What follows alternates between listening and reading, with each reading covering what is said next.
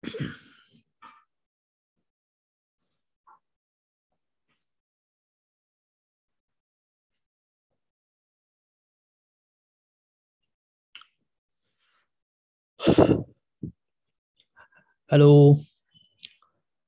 রোজা আপু কেমন আছেন?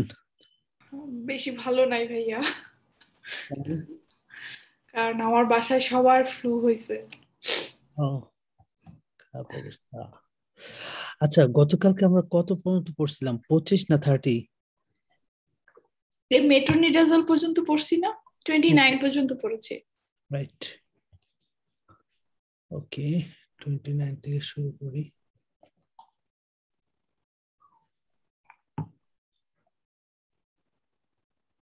30 নাম্বার, হ্যাঁ। So which of the following is the definitive intervention? Balloon valvoplasty, digoxin, furosemide, AC inhibitor, আর হচ্ছে আপনার transcatheter aortic valve implantation. So a 84-year-old man is reviewed with the in the cardiology clinic having presented with the progressively decreased exercise tolerance, central chest pain suggestive of angina, and several fainting attacks over the past 4 months. His exercise tolerance has reduced from 2 miles on the flat ridge to only 100 meters. He claims there stairs only once per day. Medication includes Remipil 5 milligram daily, blood pressure 165 by 110, 85 regular pulse, has crackles at the lung base, consistent with the left ventricular failure, and ejection systolic murmur loudest in the aortic area. So investigation here: hemoglobin 13.2, white cell, platelet, sodium, potassium, creatinine slightly raised. Echocardiogram 55 millimeter gradient across the aortic valve and severe stenosis. No sign of ventricular dysfunction. Okay. So, which of the following is the definitive intervention? Balloon, valvoplasty, digoxin, furosemide, AC inhibitor, and last one, transcatheter aortic valve implantation.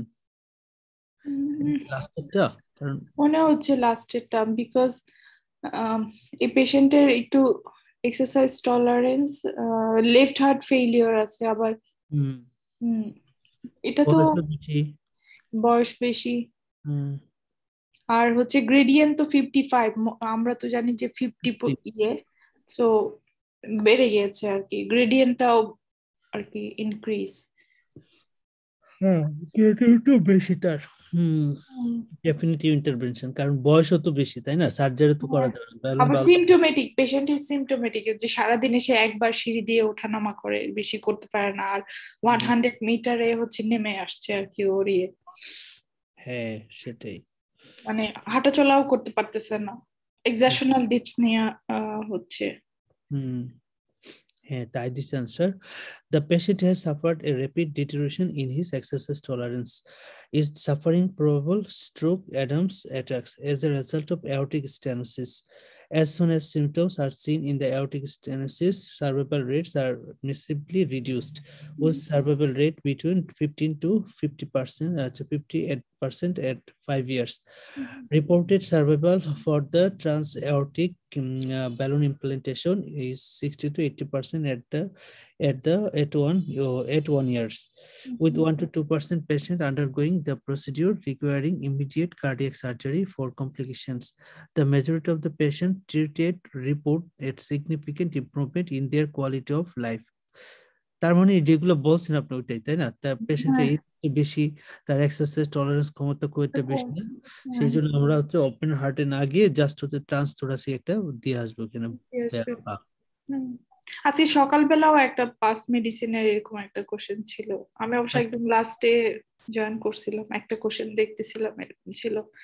আচ্ছা, আর valvoplasty is reversed for patient who are unfit for surgery or transaortic valve implantation. Benefits are limited, with the deterioration in the symptoms occurring 6 to 12 months after the procedure. It is used in infant, where it is followed at a later age by the definitive surgical intervention. Okay. R drug গুলা তো এখন হুম, দিব না। Okay, next আসি আমরা। So what would you advise her? কি advice দিব আগে আমরা পড়ে নিই কোশ্চেনটা। A 28-year-old woman with adrenal insufficiency called to the endocrinology unit saying that she has become unwell with a respiratory infection over the past 12 hours. Current symptoms include cough, sore throat, and intermittent fever. She wants to know by how much she could increase her hydrocortisone dose. এই যে বাড়াতে 50% হবে, বাড়ায়, তাই না? 50% বাড়াতে হয় মানে Attend the emergency department urgently for Divina. Take 50% more hydrocortisone each day over the next 3 days. হ্যাঁ, এটা 50% আই থিঙ্ক ডাবল করতে হয়, সো and 50% হবে নাকি 2 টাইম হবে? আচ্ছা, টেক 4 টাইম, আচ্ছা বাকিগুলা পড়ি। take 4 times the dose of hydrocortisone each day over the next 3 days. Take same dose over the next 3 days. See the general practitioner in the 24 hours. And take double dose of hydrocortisone each day over the next 3 days. লাস্টেরটা হবে double dose করতে হয়। Double dose, right? ওরা কিন্তু 3 days এর কথা বলছে না, হ্যাঁ intercurrent হ্যাঁ। in the day. আচ্ছা, during minor illness during আর আমরা আরেকদিন আরেকটা পড়লাম যেটা, সেটা হচ্ছে ডেলিভারির সময় 100 মিলিগ্রাম করে দিতে হবে every 6 hourly until delivery, right? ওরকম হ্যাঁ ছিল হ্যাঁ না একটা কোশ্চেন? হ্যাঁ হ্যাঁ, এরকম ছিল। 100% বাড়া দিত, 100 মিলিগ্রাম করে 6 আওয়ারলি। 100 মিলিগ্রাম করে দিতে হবে। During minor illness, including upper respiratory infection, patients are advised to increase the dose of glucocorticoid to 2 to 3 times the usual daily dose for 3 days. NICE guidelines recommended patients to follow 6-day rules of doubling their steroids. 6-day rule, doubling their steroids. In the increase of dose will decrease fever and lethargy without the compromising the immune response. Some patients may have an alternative steroid plan for their endocrinologist. Okay. 32 তে আসি। So 32 তে বলছে which of the following is the most important intervention? হ্যাঁ, কি কি দিবে? Cipro, enoxaparin, immunoglobulin, plasma exchange, and হচ্ছে last one prednisolone. The most important intervention. আচ্ছা, so a 32-year-old woman is admitted to the emergency department with left arm weakness and speech disturbance which developed suddenly or some 3 to 4 hours earlier. The left arm weakness এবং কথা বলতে ঝামেলা হচ্ছে 3-4 ঘন্টা ধরে। According to her husband, she has suffered from a diarrheal illness over the past few days, a complaint of increased headache and dizziness. The diarrhea or headache dizziness. She has recently returned from a music festival where she ate commercially produced raw food. আচ্ছা, blood pressure হচ্ছে বেশি আছে 185/95, pulse হচ্ছে 90, regular. You confirm flaccid left arm weakness, and expressive dysphagia. The abdomen is soft, but there is generalized tenderness. So hemoglobin 9.7 com, WBC platelet কমে গেছে, platelet কম 28, sodium potassium raised slightly, creatinine 235, C reactive protein হচ্ছে 189. So which of the following? Diagnosis কি? আচ্ছা, diagnosis হচ্ছে পেশেন্টের আপনার TTP. TTP, হ্যাঁ TTP আছে, তার যদি ডায়রিয়া থেকে শুরু হয়েছে, তাই না? হ্যাঁ, ডায়রিয়া এবং হচ্ছে নিউরোলজিক্যাল ফিচার আছে, প্ল্যাটিলেট লো, ক্রিয়েটিনিন বেড়ে গিয়েছে, সিআরপি ইনক্রিজ। তো এদের প্লাজমা এক্সচেঞ্জ, প্লাজমা এক্সচেঞ্জটা হচ্ছে মেইন, তাই না? অ্যাডামস স্টেজ 13 আমাদের দিতে হবে তাকে। So this patient has acquired thrombotic thrombocytopenia percoda potentially as a result of E. coli infection. A large outbreak was noted in Germany a few years ago due to ingestion of contaminated bean sprout. Plasma exchange is the intervention of choice, allowing the removal of ADAMTS13 inhibitor antibody and rapid reduction in the thrombophilia. আসলে এই ডায়েটের কোশ্চেনটা খুবই সহজ হয়েছে, তাই না? আচ্ছা, which of the following is the most likely diagnosis? Idiopathic Parkinson disease, Lewy body, normal pressure, frontotemporal, progressive supranuclear palsy. A 72-year-old man comes to the neurology clinic for review. She has suffered several falls over the past few months, and his wife has noted a significant deterioration in her way. He is walking. He is walking. He has hypertension, and but otherwise no significant past medical illness. You note the stiff broad-based gait, and he talks to the clinic with the knees and the trunk extended. He has obvious bradykinesia with micrographia. Tremor is not particularly marked. Rigid is more marked in the shoulder and neck versus distal muscle. Examination of his eye muscle reveals a limitation of the vertical gaze. Eye involvement আছে. You note marked postural hypotension when he stands up from the examination coach. Which of the following is the most likely diagnosis? তাহলে Parkinson plus হচ্ছে আপনার I I I vertical gauge problem. Yeah, PSP. PSP, right.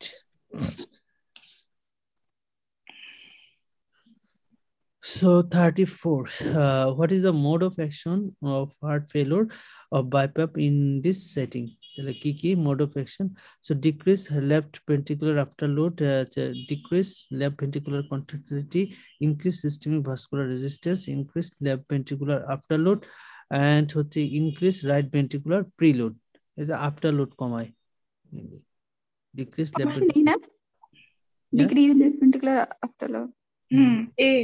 I think BiPAP. Okay, we read the question there. 72-year-old man is admitted ED with acute decompensated left ventricular failure. He has failed to respond adequately to the GTN infusion and bolus intravenous furosemide. BP raised and pulse 100 regular. There are bilateral crackles throughout the lung field and auscultation consistent with heart failure. Hemoglobin, WBC, platelets, sodium, potassium, creatine raised.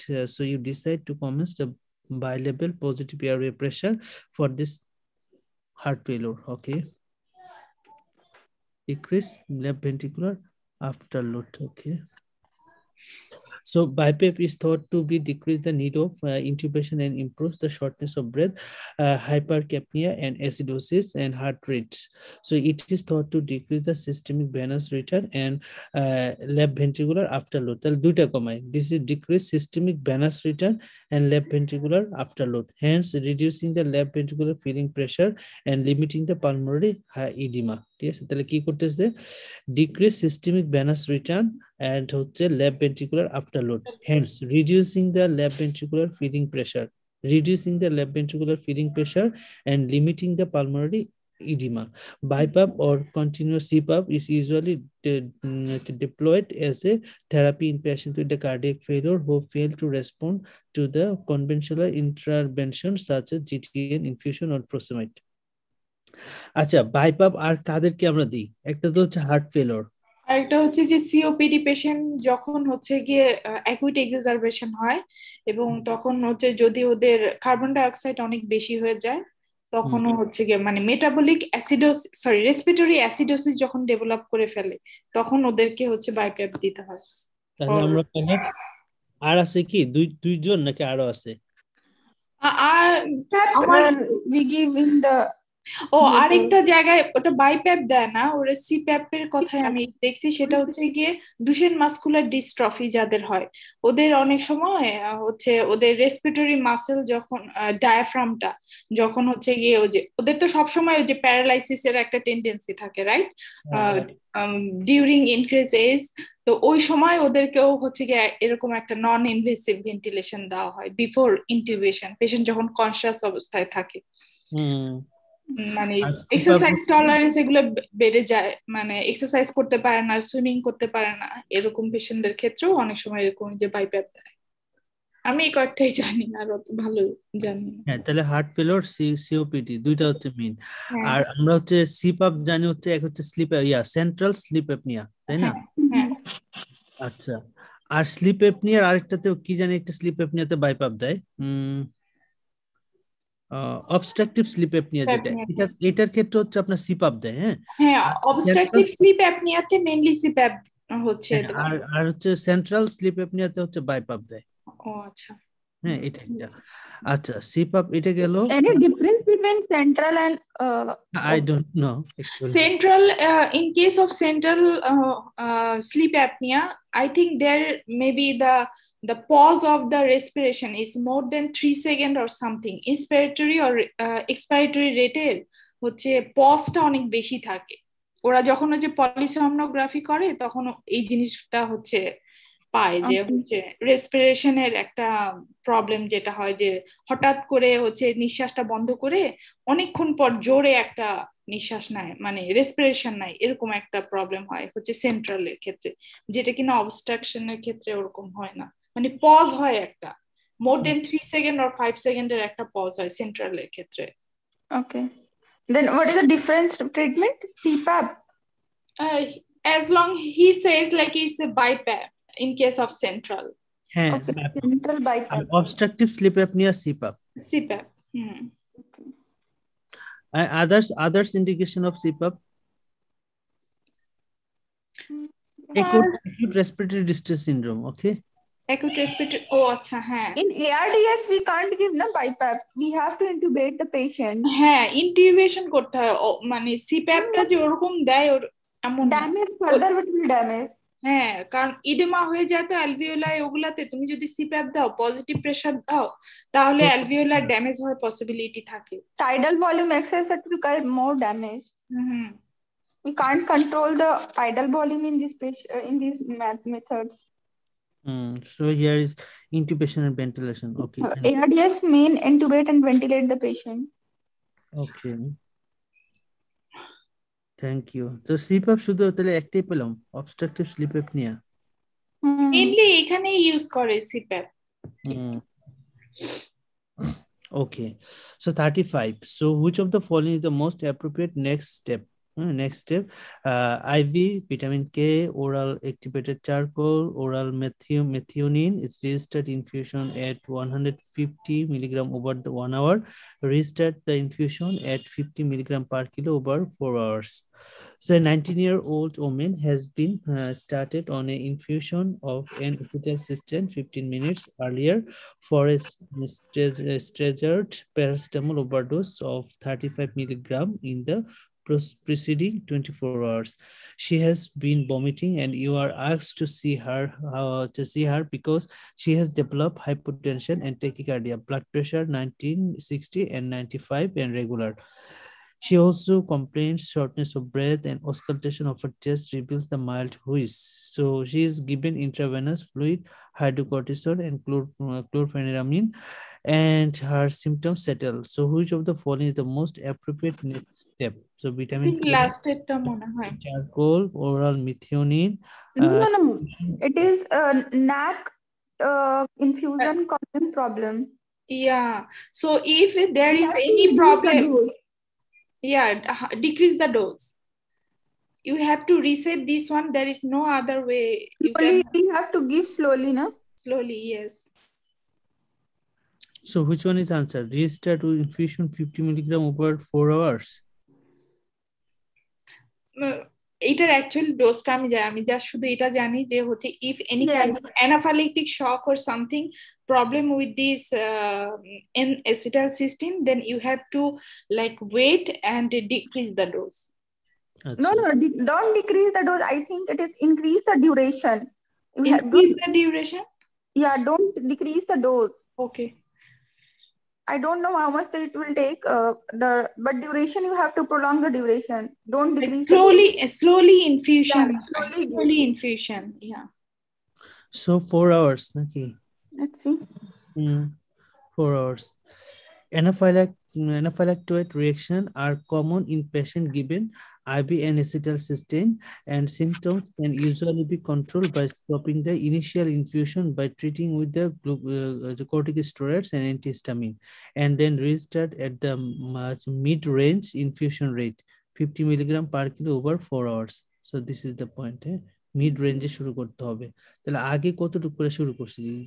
আমি এটা dose জানি না। এই যে দেখো নিচেই লেখা আছে rather than the lowest rate 100 milligram over 60 hours. আচ্ছা পুরোটা পড়ো তাহলে মনে হবে। Even this patient has taken the potentially significant overdose, it is more desirable to move to this rather than use the lowest rate of 100 milligram per kilo over 16 hours.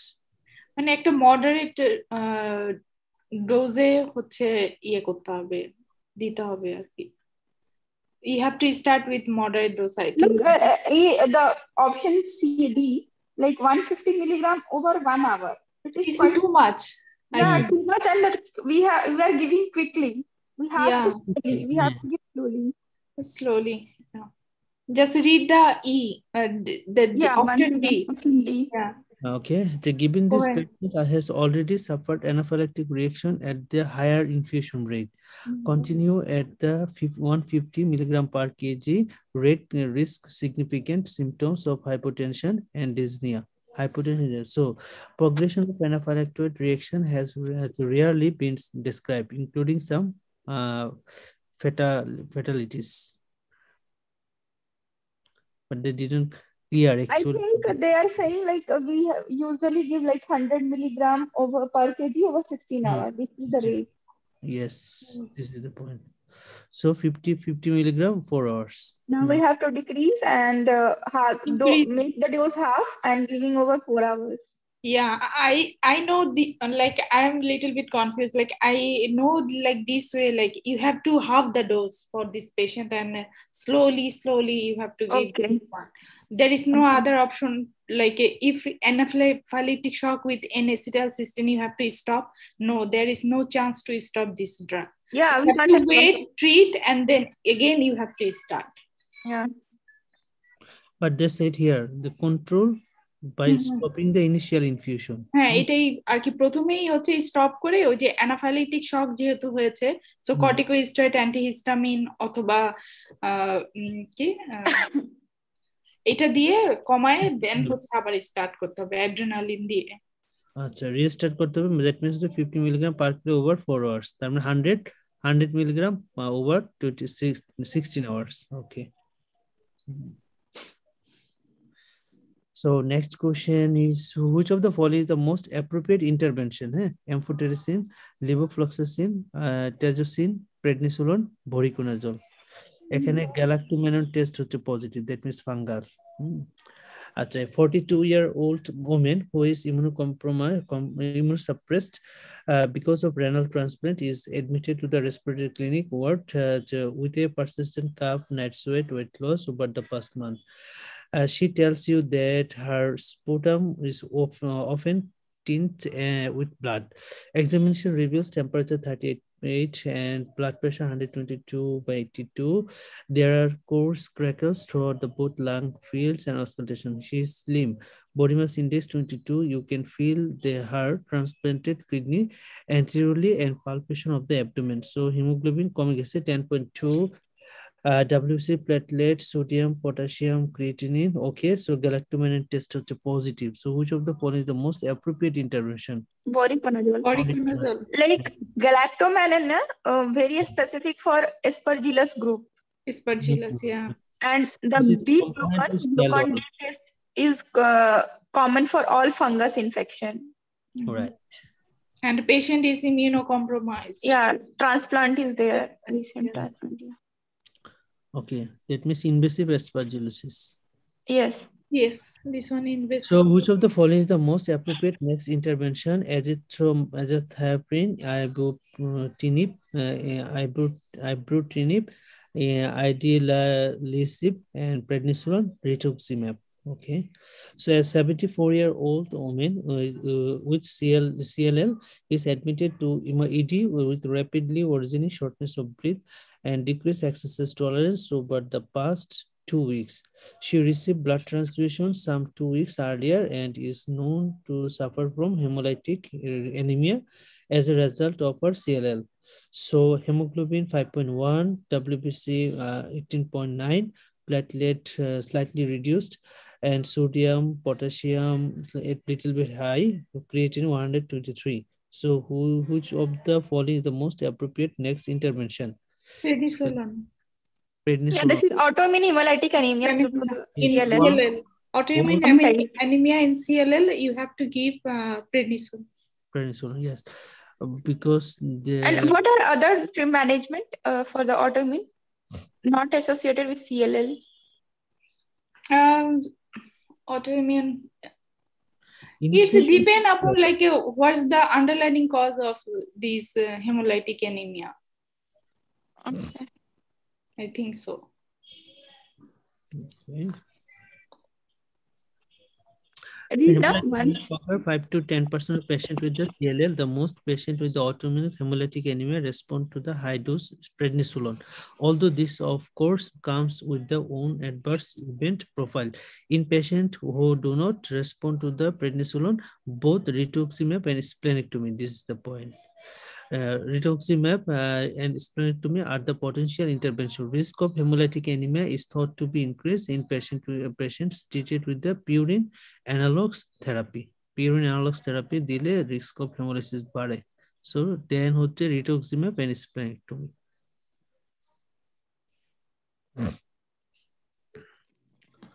So albinism. So which of the following is the most likely cause of the skin change seen here? Alopecia areata, lichen planus, pityriasis rosa, pityriasis versicolor, vitiligo. Vitiligo, I think. Vitiligo, right? Around. Why not pityriasis versicolor? Huh? Pityriasis versicolor usually occurs on the back and trunk. Usually, pityriasis versicolor usually present in the back. Like is the. Then I have to read the scenario. If this patient is go to in beach area and then there is present is itchy, flaky. Hello? Yeah. Your voice is breaking. My voice? I heard it clearly. Okay. Okay. I think my voice is yeah. Okay, বলতে পারেন রোজা আপু। হ্যাঁ, আমি যেটা বলতেছি যে হচ্ছে ইফ পিটারিয়াসিস ভার্সিকুলার হয়, এটা তো একটা ফাঙ্গাল ইনফেকশন, রাইট? সো হচ্ছে এটা দেখা যায় যে পেশেন্টরা যখন কোনো হচ্ছে বিচ টাইপের এরিয়াতে যাচ্ছে অথবা কোনো সানি এরিয়াতে যাচ্ছে, after that there is a depigmentation and itchy and there is a flaky, কি বলবো যে এটা টার্মটা আমি ভুলে গিয়েছি, যে স্কেলিং হয় আর কি, মানে চামড়া উঠে যাওয়া, যেটাকে সহজ বাংলা ভাষায় বলে, যে ওরকম একটা ফিচার থাকে যদি হচ্ছে পিটাইরিয়াসিস ভার্সিকুলার হয়। আর পিটাইরিয়াসিস রোজিওসা এটা তো সবাই জানে, একটা প্রথমে হেরাল প্যাচ হবে, ওইটার প্যারালালি আরো বেশি হচ্ছে রোজ কালার টাইপের হচ্ছে আরো ডিপিগমেন্টেশন হবে। Both two are quite similar, like pityriasis versicolor and that vitiligo. Yeah, vitiligo. But if the question is like a good question, then they are saying this patient have one depigmented area first, then after 2 to 3 days there is more rash. Yeah, that is what the pityriasis rosea. This is different. Yeah, this is the difference. So we can differentiate. Versicolor. Please say again. Acha. Pityriasis versicolor is this one is the fungal infection, right? So in question there may be a scenario like the people are going to the beach or they are sun exposed area, then they have itchy, different color of the rash. Versicolor, that means I memorize this way, variety of color of these the rashes, and so they are itchy and flaky, like flaky scaly থাকে, like okay. হ্যাঁ এটাই আর কি। আমি এভাবে here type 1 diabetes is also, I think, that it is autoimmune condition. Depigmentation affecting his face and neck with new area now appearing on his arms and upper chest. He also has a white patch or hairs and show in this picture. So দেখলাম, so আমরা vitiligo এটা জানলাম। 39. So a 62-year-old man is reviewed before discharge following a third admission with a non-ST elevation MI over the past 6 months. His atorvastatin is increased to 80 milligram, and you plan to follow him up in the clinic in 6 weeks. So which of the following lipid parameters would you prompt in initiations for proportion, convertase, subtilizations, and Caxin types 9. This means PCSK9 inhibitor at follow-up. So, Evolocumab, no? Evolocumab. So, diagnosis of impaired glucose tolerance. No, low LDL cholesterol 3.7 millimeter per liter, TG 2.1, TG 8.9, high density cholesterol 0.9 millimole per liter. Is it with triglycerides? HDL might be because PCSK9 inhibitor is the increase the HDL level. HDL level. ওকে আমি না এটা ভুলে No, গিয়েছি মনে পড়তেছে no. এখানে LDL তো অনেক বেশি, হ্যাঁ, LDL লেভেলটাতে মেইনলি আর কমায়, LDL I কমায় think plus option B. LDL হবে option B. You think the triglyceride 8.9? But no, it is mainly acting on the cholesterol part. Okay. Like it decreases the cholesterol part. Okay, একটু read করো এটা আমি। So nice guidelines on the lipid management. Given here this patient has a third non-ST elevated MI in the past 6 months, he would be classified as a being at very high risk. He is already treated with the maximal intensity statin therapy, meaning that if this LDL cholesterol is above 3.5, treat with the PCSK9 inhibitor is indicated. Both alirocumab and evolocumab, this is alirocumab and evolocumab, are available option. They works by the preventing degradation of the hepatic LDL receptor. Prevent by degradation of hepatic LDL receptor, leading to fall in plasma LDL cholesterol level. তার মানে LDL receptor হচ্ছে লিভারে বাড়াবে, so periphery থেকে LDL গুলোকে ধরে লিভারে জমা রাখবে। এই কাজটা it will prevent the degradation of LDL receptor mainly. Yes. So দুটা এলিরোকুমাব এন্ড হচ্ছে ইবালু কুমাব। Aliro and Evolu. Lulu. So 40. Which of the following is the most appropriate next step for blood glucose control? Okay, read the question first. A 59-year-old man comes to the diabetic clinic for review. He has type 2 diabetes, for which he takes metformin and dapagliflozin. Type 2 diabetes, so metformin, dapagliflozin. He has hypertension and has suffered a previous anterior myocardial infarction. Other medications of note include bisoprolol, Remipil, rosuvastatin, clopidogrel, and aspirin. Blood pressure 122/82, pulse 70 regular. There is minor pitting edema affecting both ankles, and his chest is clear and body mass index 34. Hemoglobin, WBC, platelets, sodium, potassium, creatinine, hemoglobin, HbA1c 61.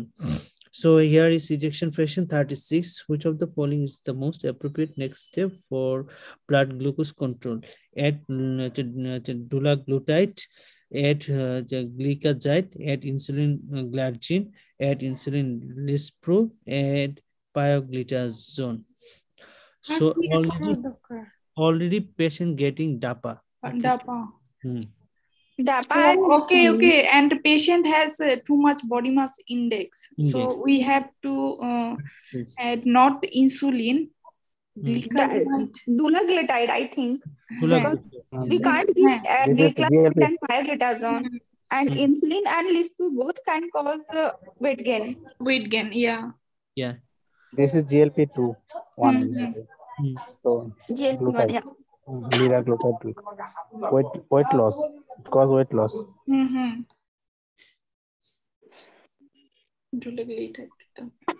Exactly. So patient has type 2 diabetes with just have optimal glycemic control, is obese, and she has mild cardiac failure with reduced ejection fraction. In this situation, GLP-1 agonist will control the blood sugar and have the modest effect on weight, which has been shown in clinical trials to reduce the ischemic cardiovascular event. And dulaglutide is therefore the optimal next step in managing his diabetes. Although the triple therapy with metformin, gliclazide, pioglitazone is recommended by the NICE, there are reasons here not to consider in this option. Because heart failure আছে so 5 litre জন তো দেওয়ার প্রশ্নই আসে না। And one thing, there's no necessary to like here BMI is less than 35, but we are starting here because patient already getting dapagliflozin. Yeah, that's why. Insulin. So insulin you cannot start because patient weight is high. Yes. Also, ejection fraction also reduced. 30 কত জানি ছিল? 31 ছিল ejection fraction. Next question: which of the following is the most appropriate next step?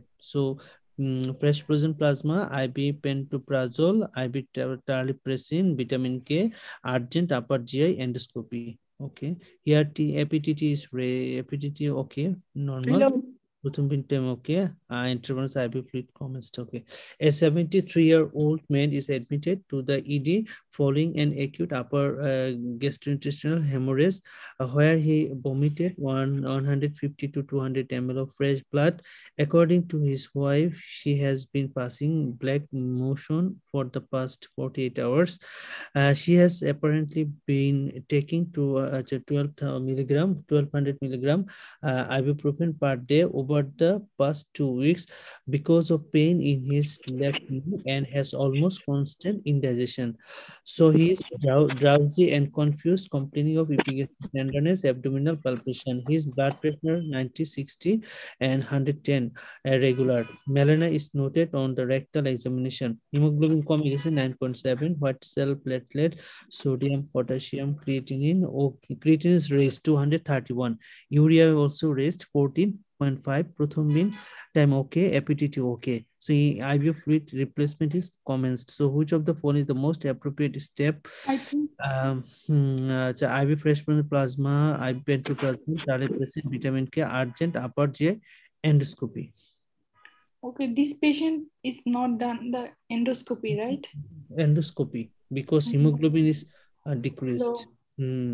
We have to first sort out this one is varicella or not varicella, but perforation present. It is not varicella. Like ulcer. Yeah. I think look, I have to go for endoscopy because we have to look at any active bleeding is going on or not. Not, yeah. That's like IV fluid is just started. Yes. And yeah. After that, we can go for the other thing. Yes. Because if we give the blood and then we wait, like it is causing more harm, like undergoing bleeding is going on. Yes. So this patient is elderly, with sign of large upper GI hemorrhage. The most likely underlying cause, given the recent history of full dose ibuprofen use. Peptic ulcer disease, urgent endoscopy allow for the identification of the ulcer and offer the potential for injection with adrenaline. Yes, in the event that active bleeding is identified. Right.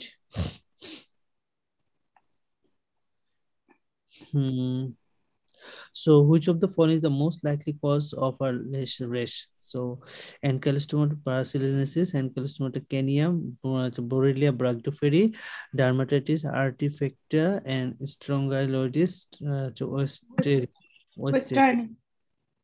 westeri. Okay. So a 23-year-old woman comes to the ED with erythematous raised rash affecting her abdomen and both lower limbs. It is itchy and has progressed slowly over the past few days. She has recently returned from 1 month trekking holiday to Central America. Full blood count checked by the GP and revealed the elevated eosinophil count. The rash is shown below. এটা কি ইয়ে নাকি Ankylostomata? Cutaneous. Yeah, so cutaneous type এর কিছু হবে তাহলে Ankylostoma canis or canis আমি sure না কিন্তু আমিও শিওর না। আচ্ছা, ব্রাজিলিয়ানেসিসটা জানি কি করে mucocutaneous Leishmania Leishmania Sorry. And it is slowly progressing. Okay.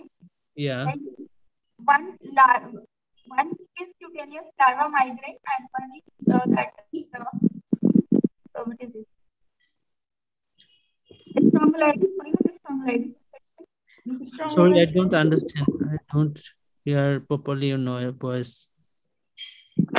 Okay, 1 minute.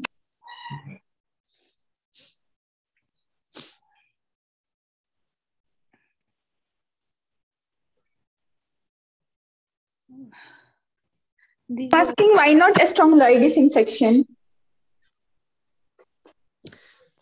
Strongyloides infection. In here, there is any abdominal sign symptom like abdominal pain, diarrhea. They can always say. Let's go to the option B only. Ankylostoma canium, because it is causes the Braziliansis. Cutaneous larva migrans. The rashes constitute the cutaneous larva migrans. এগুলো always ভুল করি, এগুলো পারি মনেই থাকে না, মানে এই জন্য হচ্ছে ওই specially infectious disease Braziliansis causes cutaneous lesion, but yeah, caused by the contact with the hookworm larva and acquired through coming into the contact with the contaminated soil. AB is the most common cause of cutaneous larva migrants and cause are found across the Central and South America. Diagnosis usually clinical, although clinical হইতে পারি না তো, although biopsy ahead of the leading tract may reveal the larva within the burrow and surrounding inflammation. Most cases resolve within 4 to 8 weeks, although infiltration. Use of antihelminthics may be useful to shorten the course of disease and relieve itching. আচ্ছা, বাকিগুলা কি বলছে? So SE is caused by the cutaneous larva migrans, although it is a much rarer case of infection in comparison to AB. Infection is primarily by the Australia. আচ্ছা, SE হচ্ছে Australia. হ্যাঁ, আর আমরা যেটা স্ট্রংগেলিস ওয়েস্টেরি হচ্ছে cause of cutaneous larva migrant, although infection is much more rarely seen versus AB. Primarily host for the WS infection is in the horse related করে থাকে. The time course both are similar, no? Both are cutaneous larva migrants. Look, one thing I have remember in one discussion we discussed that like one is slowly progressing, that ankylostoma slowly progressing, and that strongyloides westeri, that is it is quite rapid one. It moves very fast. Which one? The strongyloides? Yes, strongyloides one. Like here given a history of 1 month, it is slowly growing. Okay. Go to the main part, main stem. They are saying. That's why I was confused. Look, here in the last, C has recently returned from 1 month trekking holiday to Central. No, not it. It is a itchy and has a progress slowly over the past few days. It is slowly progressing. And in strongyloides, it is very rapid moving. That's why it is causes like asthma, like wheeze symptoms when we rush to the lung. Right. That's why I confused, because both are similar for me.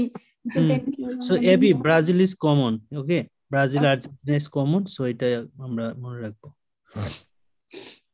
R patient ওই south আমেরিকার একটা history দিছে। আমেরিকার দিকে, right, ব্রাজিলের দিকে। Okay, which of the following is the most likely diagnosis? Corticobasal syndrome, MSA, and NPH, post subarachnoid hemorrhage, adequate obstruction, and IIH. Okay, So a 72-year-old man presents to the emergency medical take with headache, short-term memory loss, gait disturbance, problems with incontinence of urine, which have increased over the past few weeks. He has hypertension and suffered from an intracerebral hemorrhage a years ago. Hypertension and intracerebral hemorrhage a years ago, although he is otherwise well. So blood pressure 148 by 89 and no postural drop. So MSA bath and pulse 74 per minute, regular fundoscopy, bilateral papilledema, mini mental state 18 out of 30, MRI brain, enlarged lateral and third ventricle and normal size fourth ventricle. তার মানে obstruction আছে, তাই না? Corticobasal syndrome, no. Multisystem atrophy, normal pressure hydrocephalus, post subarachnoid hemorrhage, aqueduct obstruction, এটা ভালো একটা option. IIH না, এই 4 নম্বর NPH or হচ্ছে subarachnoid aqueduct obstruction হলে কি হয়? আচ্ছা, NPH এর ক্ষেত্রে তো হচ্ছে ইয়ে থাকবে NPH this one NPH like memory loss, gait ataxia and incontinence, but he has history of subarachnoid hemorrhage. Yeah, that's it there here, the enlarged lateral and third ventricle, normal size of fourth ventricle. That means something wrong here, aqueduct on the aqueduct. Okay. For Very this good. reason, the patient develop other symptoms like hypertension suffered and intracerebral hemorrhage a year ago. Okay, let's see. Yes. So obstruction of the Sylvian aqueduct between the third and fourth ventricle is recognized as a long-term consequence of subarachnoid hemorrhage. It is likely to occur because of chronic inflammation caused by blood in the ventricular space, and fits with the picture here, ventricular dilatation affecting the lateral and third ventricle, but with a normal-sized fourth ventricle.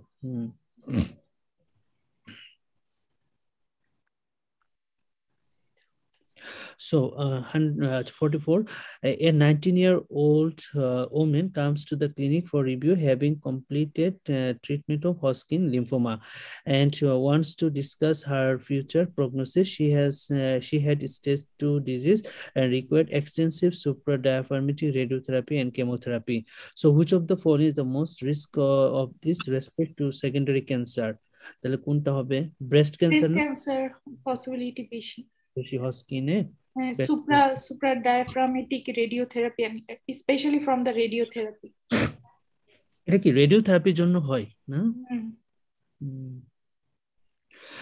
The most recent large data set on the secondary cancer risk post-Hossain lymphoma therapy comes for the Swedish Family Cancer Project. This established that the standardized incidence ratio for a second cancer in the Hossain survivor is 2.39. The greatest contribution to an increased risk include non-Hossain lymphoma. The greatest contributors to an increased risk include non-Hossain lymphoma 16.2% of excess risk, lung cancer 14.5%. আপু lung cancer তো অনেক হয়, breast cancer এখানে অপশনে দেয় নাই এর জন্য আর কি, মানে ওই থোরাক্সিক ওই রিজিয়নে সবকিছুতেই হচ্ছে হতে পারে, এর মধ্যে হচ্ছে যে লাং ব্রেস্ট এগুলোর ইনসিডেন্স। আমরা যদি ক্রনোলজি যে নন হস্কিনটা হচ্ছে আবার রিকেয়ার করতে পারে আপনার 60 আর লাং 14.4 আর ব্রেস্ট হচ্ছে আপনার 12.9। আচ্ছা তাহলে নন হস্কিন লাংস তারপর breast. Okay, increase risk of breast cancer which is associated inversely with the age at treatment or persistently for up to 20 to 25 years after therapy. আচ্ছা ওকে 45. Which of the following is the most appropriate intervention? ঠিক আছে, কোনটা আমরা দিব? আচ্ছা আগে কোশ্চেনটা পড়ে ফেলি। You are asked to see a 47-year-old homeless man who is recovering on the orthopedic ward 24 hours after the admission for forearm fracture sustained from falling while intoxicated. He is known to drink a bottle of whiskey per day. তার মানে alcoholic ঝামেলাগুলো তার মধ্যে develop. He is hypertensive with a blood pressure 155/85, pulse 92 regular. He is tremulous and sweating. He is very agitated and believes the people are coming to hospital to harm him, and that he has insect crawling on his skin. He will accept medication from you. Which of the following is the most appropriate intervention? Chlordiazepoxide, fomepizole, haloperidol, propranolol, and vitamin B co-strong. তাহলে আমরা তো diazepam টাইপই তো দিয়ে থাকি, তাই না? এ তো tactile hallucination develop করছে। Why not chlordiazepoxide? সেটাই দিতে হবে। ডায়াজিপাম না থাকলে ক্লোরডায়াজিপক্সাইড দিতে হবে। Yeah, this is hallucination. Delirium আর কি, delirium. Delirium plus hallucination. Tremens. This patient has delirium tremens, potentially as a result of no access to alcohol since he's in his hospital admission because of the fracture. Fracture জন্য সে খাইতে পারতেছে না। Chlordiazepoxide is the intervention of choice with 50 mg as the recommended initial dose and giving the repeated dose to control the agitation up to dose 300 mg per day. আচ্ছা, আমরা দিই লরাজিপামটা mainly দিই, তাই না? হ্যাঁ, শর্ট acting না, that's why লরাজিপাম। আচ্ছা, which of the following drugs is the most likely cause of his constipation? এটা এমনি পারবো আমরা। গ্লিকেজাইড, ইন্ডেপামাইড, মেটফর্মিন। মেটফর্মিন তো পাতলা পায়খানা করায়। সো লাস্ট ওয়ান না, ভেরাপামিল। ভেরাপামিল। আমি বললাম না এত সহজ কোশ্চেন দিল কেন, আমরা তো সবই পারতেছি।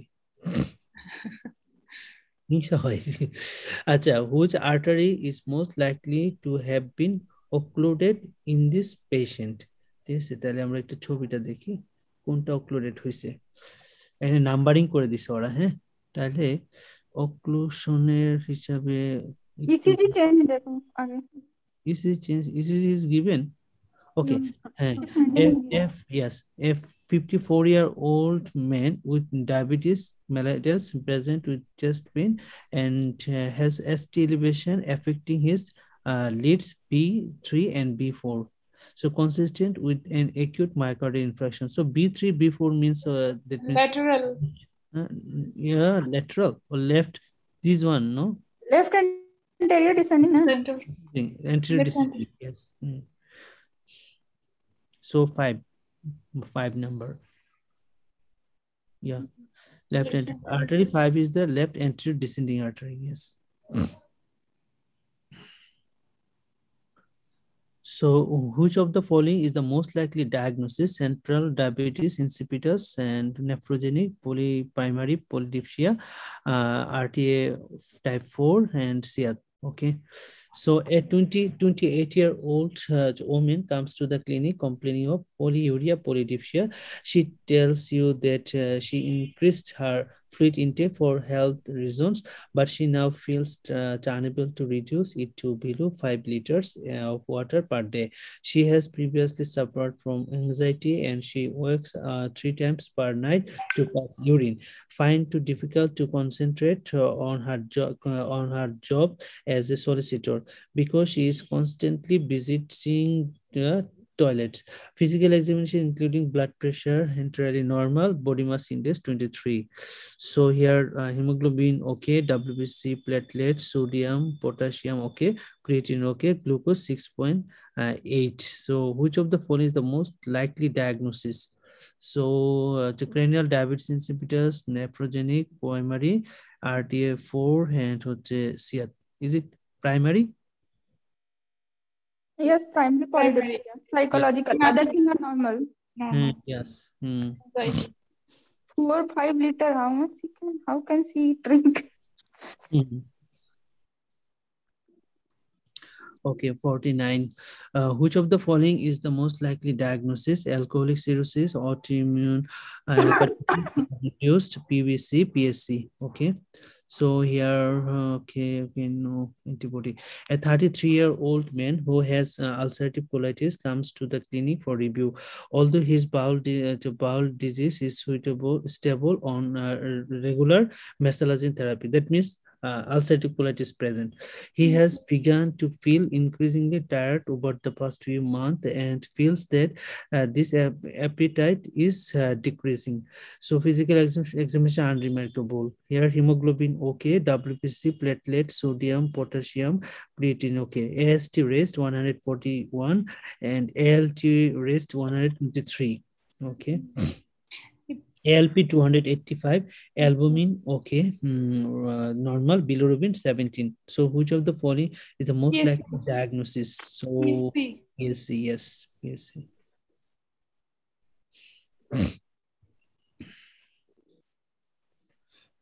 Which of the following is the most appropriate intervention for his of his malaria? Most appropriate plasma falciparum is identified. Okay, falciparum is identified. Okay, so a 22-year-old student admitted to ED from his accommodation having suffered a generalized seizure. That means cerebral malaria. Okay, right? Mm-hmm.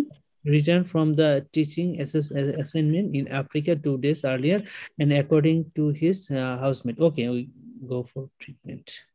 So we give usually artesunate IV, right? Yes, parasitemia. Look at parasitemia, 11%. Oh, 10%. 10%. So Above 10%, we usually do that transfusion. plasma exchange. Exchange transfusion. Yeah, but here is no There's no option in here. option. So artesunate.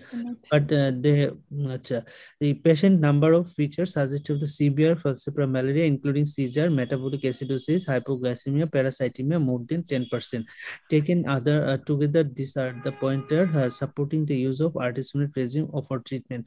Although the duration is not licensed in the UK, it is available on a named patient basis. It is given intravenously at 12 and 24 hours, then daily. It used as an alternative to quinine for severe malaria is now supported by the cohort meta-analysis. 51. So which of the following is the most important intervention? So most important intervention here, ECG show bradycardia and with premature ventricular contraction.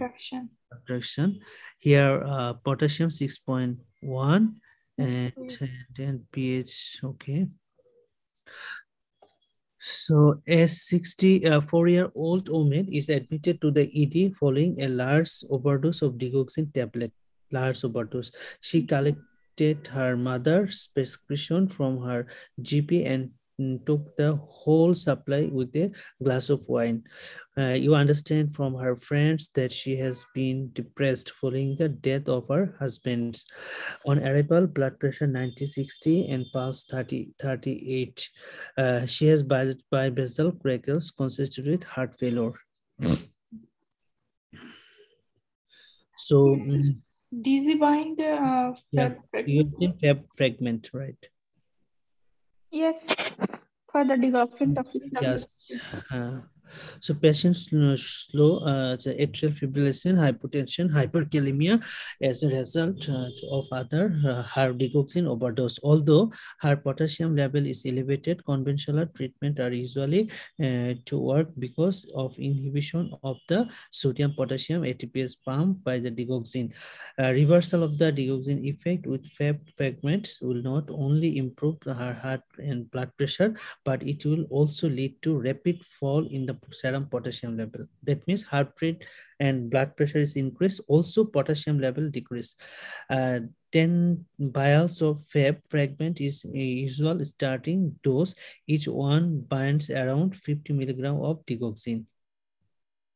10 vial, that means one vial binds 50 milligram of digoxin. 500, no? Okay, anyone can read? Okay, I can read for a while. Sure.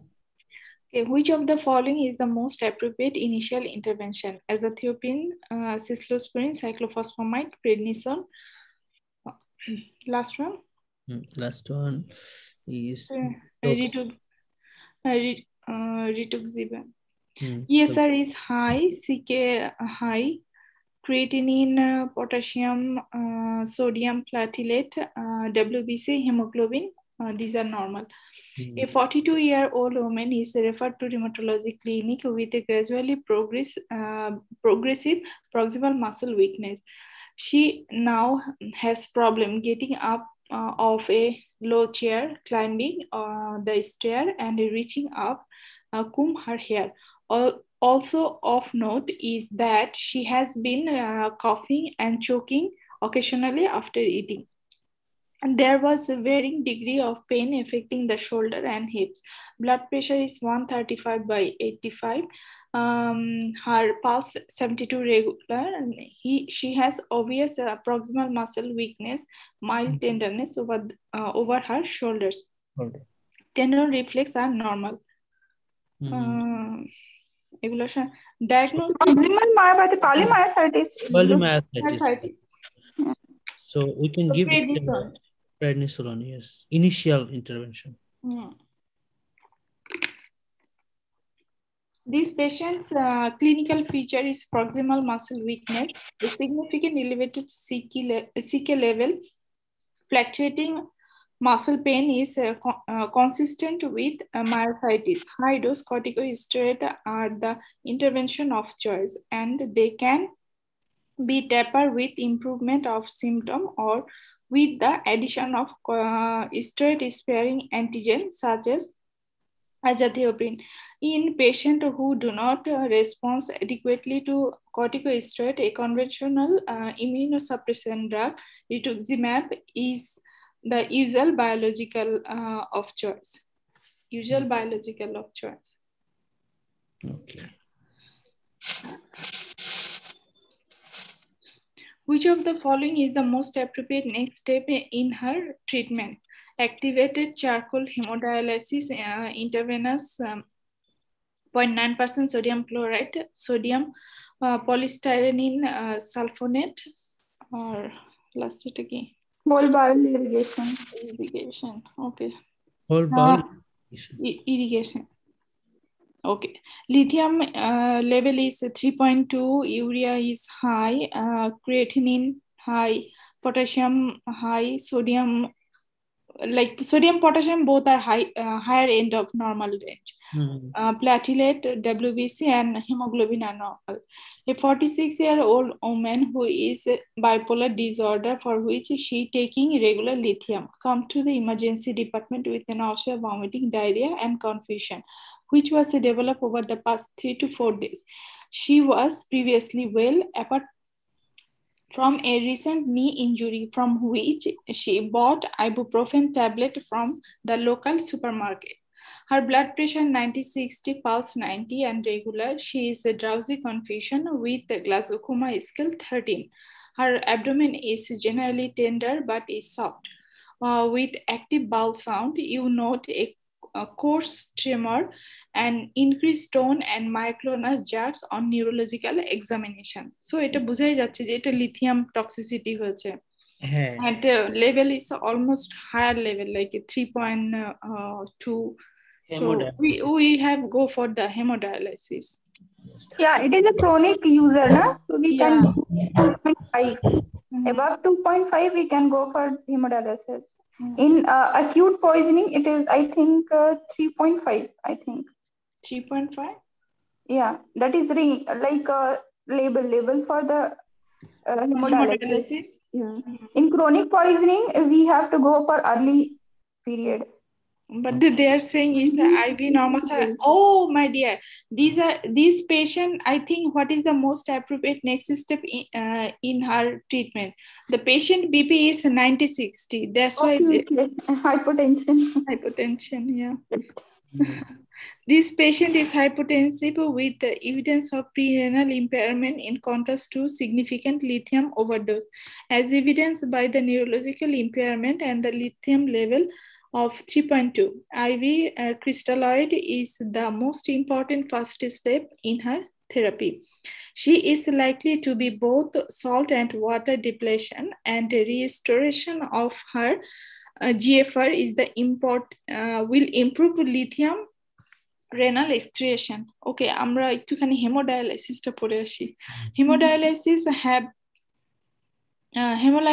hemodialysis does have a role in lithium overdose, but it is usually considered for this patient with severe neurological impairment, those in whom lithium level is above 4 or more, and those who do not respond to the initial intervention. So we But have to wait for 4 up to 4. They give different data different way.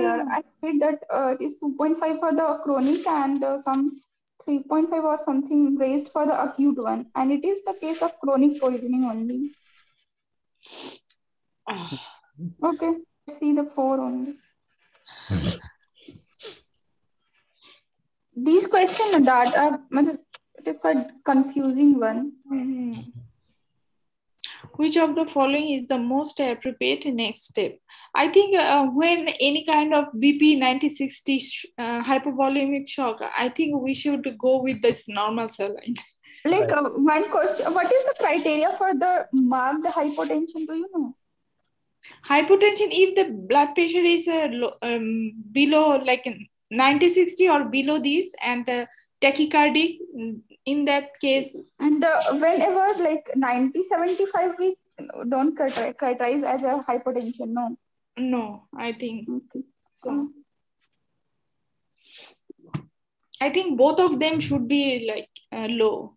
Systolic 90 and diastolic 60, I guess.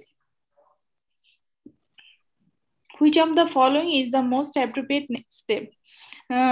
Comments on antiretroviral therapy, pleural biopsy, interferon gamma release testing, TB culture, TB serum, sputum, TB nucleic acid amplification test. HIV positive chest X-ray shows left lower lobe consolidation and is small. Left pleural effusion. Tuberculin test negative, CRP increase, creatinine, potassium, sodium, platelet low, but WBC and WBC normal, hemoglobin is low. A 33-year-old man is reviewing in a respiratory clinic with a chronic cough,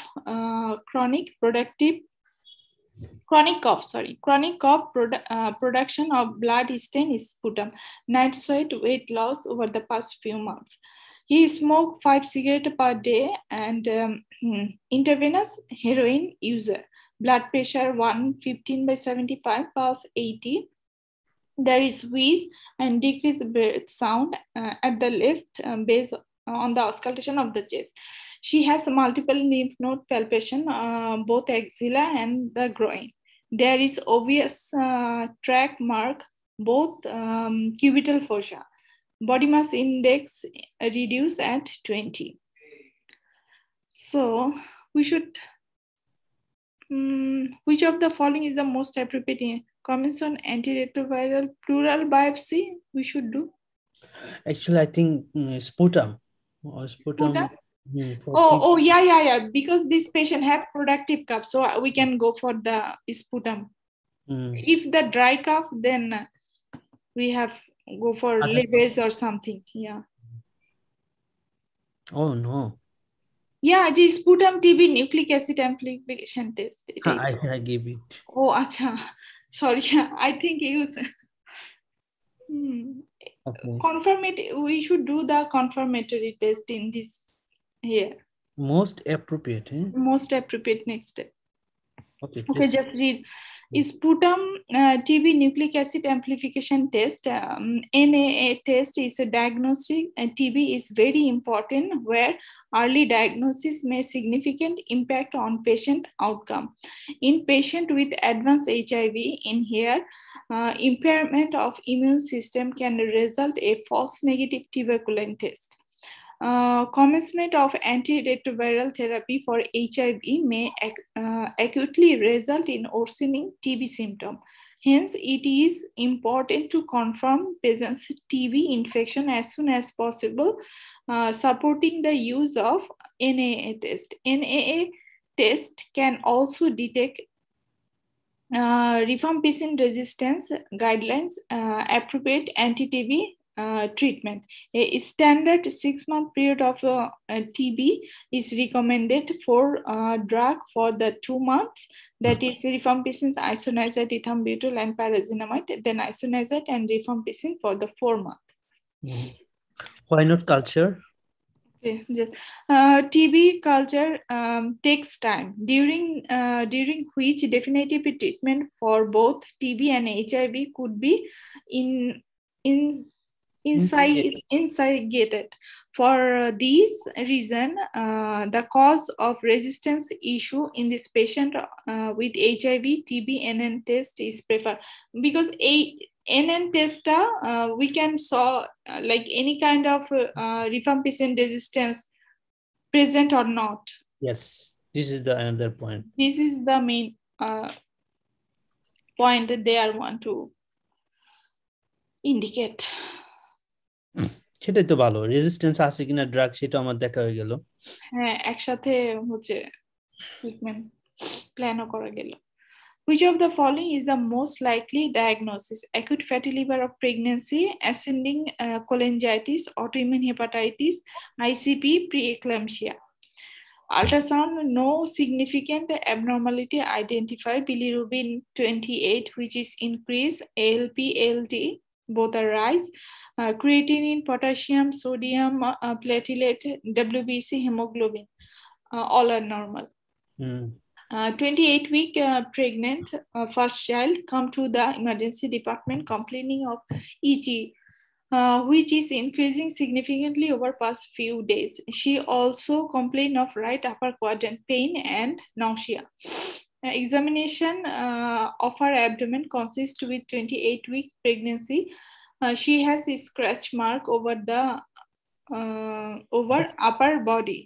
Blood pressure is 110/70. No temperature, right? Only upper quadrant pain and nausea. So ALP raised. Cholestatic pregnancy, intrahepatic cholestasis only.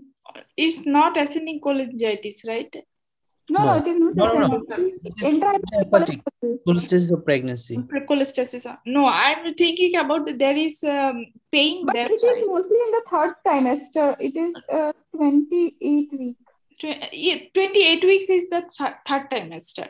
Yeah, 24 it's 3rd trimester. Intrahepatic cholestasis of pregnancy usually occurs 2nd and 3rd trimester. Yeah. Acute fatty liver occurs just only 3rd trimester, but here also increased WBC count and patient has fever. Like this has also increased ALT level. Fever? He has fever? No. No fever. But in case of acute fatty liver, patient might have fever, raised WBC count, and raised ALT, especially ALT raised.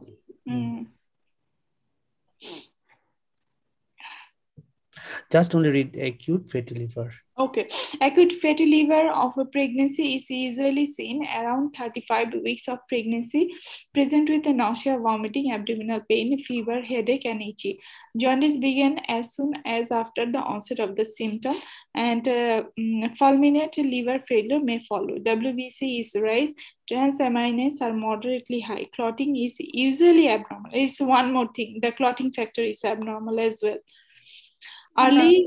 Early delivery should be considered, and as leads to resolution the condition. Yeah, our favorite ECG. Low voltage ECG. Low voltage. Okay. Which of the following arteries is most likely to be occluded in this patient? Okay, just read the main. Look at the ECG and the changes. Where is the elevation or any changes?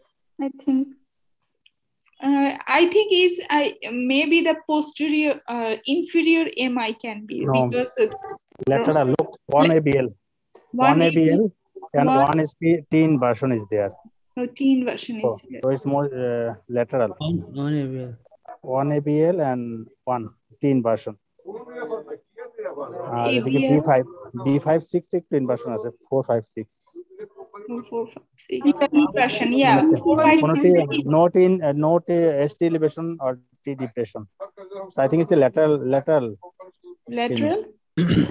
lateral infarct. না না আমি এটা Lateral. বলতেছি যে অনেক সময় question পড়ে হচ্ছে ওই যদি ইনফিরিয়র ল্যাটারাল এগুলা থাকে যে বিপিটিপি কম থাকে একটু ইজি হয় ধরতে। ধারণা পাওয়া যায় আর কি। হ্যাঁ।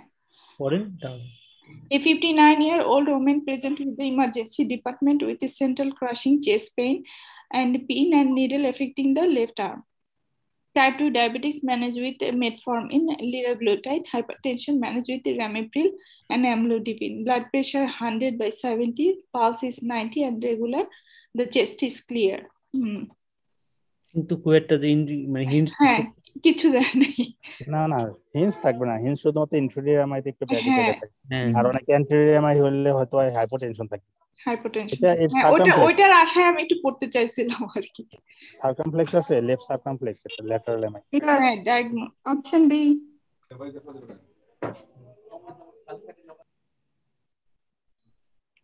Okay, just need to pori thale. This patient has a lateral myocardial infarction with evidence of slightly ST elevation, lead 1 AVL and T inversion seen in V4, 5 and 6. Isolated lateral MI is unusual but occurs due to occlusion of the first diagonal branch of left anterior descending artery, the obtuse marginal branch of left circumflex or ramus intermedius. আমি আরেকবার একটুখানি ইসিজিটা একটু দেখতে চাচ্ছি। আমরা পড়তে পারবো সমস্যা। না না না আমি ইসিজিটা একটু দেখতে চাচ্ছি, একটু স্ক্রল ডাউন করো। এগুলা টি ইনভার্সনটা বোঝা যাচ্ছে অনেক ভালো মতো। 1 and AVL 1 AVL 1 AVL এ তো আপনার টি ইনভার্সন, হ্যাঁ টি ইনভার্সন আছে, টি ইনভার্সন আছে। And in V4, V5, V6, all there is T inversion, yes.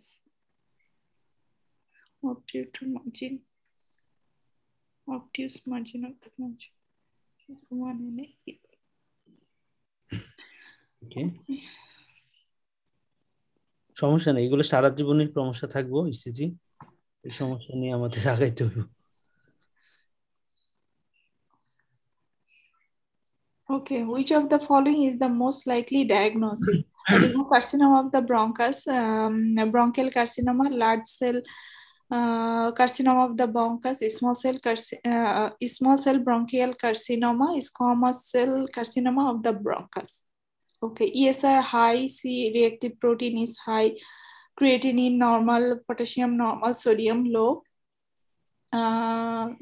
Platelet WBC is high, to platelet normal WBC high and hemoglobin low. Okay. A 45-year-old woman in the respiratory clinic having a referral by her general practitioner for recurrent respiratory tract infection and abnormal chest X-ray noted in the recovery period. Here is on the right side. upper lobe. Yeah. Pencost, right upper lobe. Is it Pencost? Most likely Pencost, yes. But Pencost occurs apical region. Why there is a recurrent infection? Because patient has cancer. Immunocompromised. No. In case of like in bronchial carcinoid, there is a chance of recurrent infection. Yeah, just read. Okay, a patient cancer, patient will get recurrent RTI also, not only bronchial carcinoid. Yeah. Okay. Okay, she is a lifelong non-smoker with a significant medical illness. She reported feeling tired and a little under the weather over the past few months. The recurrent night sweat, cough, and gradual weight loss. On examination, blood pressure 128/80, pulse is 82, regular BMI is 24. And the patient has also cavitation or what? Cavitation, Sodium is low, 132. Is it small cell carcinoma? Carcinoma, that's yeah. No, and look, the look. patient age is not that much increased, like আচ্ছা, it's 45. এই ধরনের question আমি যেটা একটা টেকনিকে follow করি, যেটা হচ্ছে যদি অপশন দেখে মনে হচ্ছে যে কোনো একটা ক্যান্সার, হ্যাঁ সো হ্যাঁ এখানে প্রথমে এরকম একটা কোশ্চেন পেলে আমরা দেখবো দুইটা জিনিস, মানে ইনভেস্টিগেশন, একটা হচ্ছে সোডিয়াম, একটা ক্যালসিয়াম যদি দেওয়া থাকে। আর 2 নাম্বার পয়েন্ট হচ্ছে স্মোকিং হিস্ট্রিটা দেখবো। পেশেন্ট যদি নন স্মোকার হলে স্মল স্কমাস দুটোই বাদ, হ্যাঁ ঠিক আছে। হ্যাঁ, আরেকটা জিনিস দেখবো এক্সরেতে, সেটা যে পেশেন্টের এই যে শ্যাডোটা কোথায়, সেন্ট্রাল না পেরিফেরি। এটা কিন্তু সেন্ট্রাল না, পেরিফেরি। সেন্ট্রাল না, তার মানে স্মল স্কমাস দুটোই বাদ, তার মানে পেরিফেরি। অ্যাডিনোকার্সিনোমা বা অন্য ওটা হতে পারে। হ্যাঁ, তার মানে এটা পেরিফেরিতে কি হয়, commonly adenocarcinoma. non-smoker the adenocarcinoma হয়। Adenocarcinoma also non-smoker. So this is the point. কারণ এটা প্রচুর কোশ্চেন দেয়। আবার এই দেখতে মানে প্যারানিওপ্লাস্টি গুলো খুঁজতে হবে। সিম্পটম, হ্যাঁ paraneoplastic type symptom, calcium, sodium, আবার অনেক সময় ল্যাম্পসের ফিচার দেয়। নন স্মোকার এইটাই ইম্পর্টেন্ট। নন স্মোকার মানে স্মল স্কমাস দুটি you can exclude. Small squamous দুইটাই। But sometimes a small squamous cell carcinoma হ্যাঁ হ্যাঁ Also non occur in স্মোকারে smoker. থাকে। Okay, other Condition feature analysis. like is periphery, this time small centrally থাকে, এটা হচ্ছে periphery lesion around the hilum. Central means Which one around is the hilum. peripheral? Adeno. This adeno is peripheral. Central S দুটোই centrally হয়, small and squamous around the hilum like this. This is not bronchial carcinoid. Bronchial to অনেক এই centrally থাকে। আর bronchial carcinoma patient like অনেক সময় হচ্ছে হেমোপ্টাইসিস বলতে important feature. হেমোপ্টাইসিস হেমোপ্টাইসিস থাকে, স্মল স্কমাসে হেমোপ্টাইসিস থাকে। ওকে। Adenocarcinoma of the bronchus is the most common form of bronchial carcinoma in women, frequently seen in never smokers. It is often seen peripherally, as here the lesion in the right upper lobe, and can present with the episode of bronchial obstruction, leads to frequent episode of pneumonia. Here is the point, one more point. Yeah, the resection may be possible, and PET and CT staging is advised. So main কথা হচ্ছে যে এখানে like non-smoker and periphery আর হচ্ছে due to obstruction causing frequent episode of pneumonia. Don't Google this. It is also present in bronchial carcinoma also. Yeah, so read this one. Obstruction and recurrent infection. The bronchial carcinoid does not present as an isolated peripheral lesion and associated both hemoptysis and a symptom of bronchial obstruction. In this case, however, the size of this lesion and its irregular margin fit better with the diagnosis of adenocarcinoma rather than carcinoid. একটা বল থাকে বলে, তাই না? Yeah. হেমোপ্টাইসিসটা important, ভাই যে বললাম হেমোপ্টাইসিসটা থাকবে carcinoma. Hemoptysis present in which? In case of carcinoid. Here the important it is bronchial adeno and carcinoid. Here is hemoptysis is not there. Okay. Which of the following abnormalities would you accept to find in respiratory symptom? Alveolar hemorrhage, hilar lymphadenopathy, pleural effusion, ILD, pulmonary nodules. A 51-year-old woman is referred to respiratory clinic with worsening shortness of breath and decreased exercise tolerance. She has a small joint polyarthritis for the 6-month duration, and rheumatoid factor is positive. Oh. So which ILD. Rheumatoid arthritis. ILD is the most common.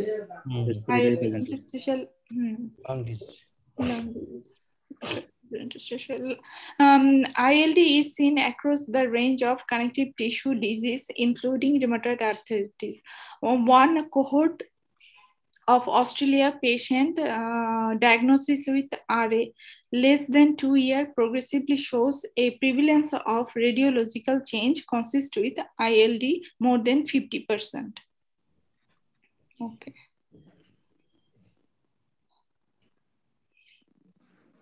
Which of the following is the most likely diagnosis? Becher's, Berger's, Kawasaki, SLE,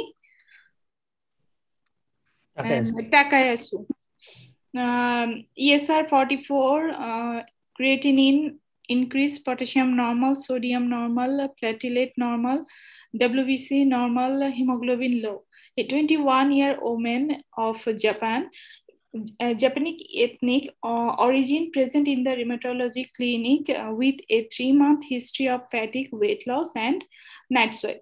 She also has multiple joint pain and claudication affecting the left calf of minimal exercise. She reports occasionally hemoptysis and intermittent pleuritic chest pain. Blood pressure 150/85 and 15 millimeter of difference of systolic blood pressure between the arms. Common peroneal nerve, anterior tibial pulse are absent in the left leg. Body mass index is 22. It's a Takayasu. Kawasaki. Yes. Kawasaki na. No. Takayasu, sorry, Takayasu. Takayasu. Nature of content দেখা যাচ্ছে। Yeah. Takayasu. Difference. And Japanese. Japanese woman and সব ফিচারই দেওয়া এখানে। Okay, ATA is a rare autoimmune vasculitis disorder with predominantly affecting women, usually Far East ethnic origin. The classical description of chronic progressive inflammatory occlusive disease of aorta and its branches. The inflammatory process results in stenosis, occlusion, aneurysm formation within the vessel's walls. The hemoptysis, pleuritic chest pain, difference of blood pressure, distal occlusion of arterial supply to the left leg, and rise ESR all fit with this diagnosis. High dose corticosteroid in addition to steroid-sparing antibody like azathioprine, methotrexate, cyclophosphamide are the intervention of the choice. কাওয়াসাকিতে কি থাকে? Kawasaki তো হচ্ছে প্রথম মিউকোকিউটিনিয়াস lymph node থাকবে, and strawberry থাকে। আচ্ছা, পুরি না, আর বাচ্চাদের হয় ইউজুয়ালি এটা।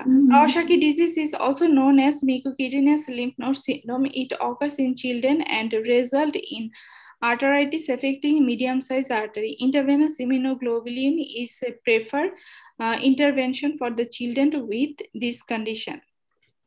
ইমিউনোগ্লোবিন দিতে হয়, তা না হলে ওই যে অ্যাওর্টিক অ্যানিউরিজম ডেভেলপ করে এই পেশেন্ট গুলো।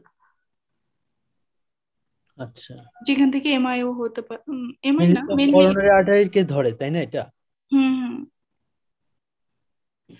এবং বাচ্চাদের হয়, আর হচ্ছে পেশেন্ট প্রথমে ফিভার নিয়ে আসে, 3 থেকে 5 দিন জ্বর থাকে, লিম্ফ্যাডেনোপ্যাথি থাকে, আর একটা ইম্পর্টেন্ট স্ট্রবেরি টাং থাকে, আর দুইটা এবং পামার এন্ড সোলেরও কিন্তু হচ্ছে গিয়ে র‍্যাশ থাকে,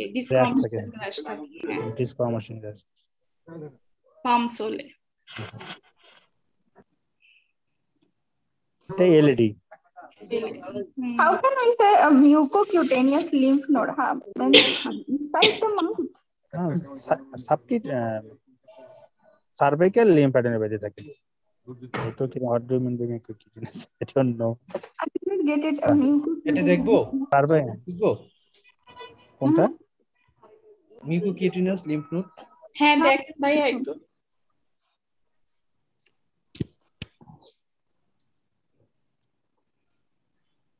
I think oral tonsil কথা বলতেছে। mucous membrane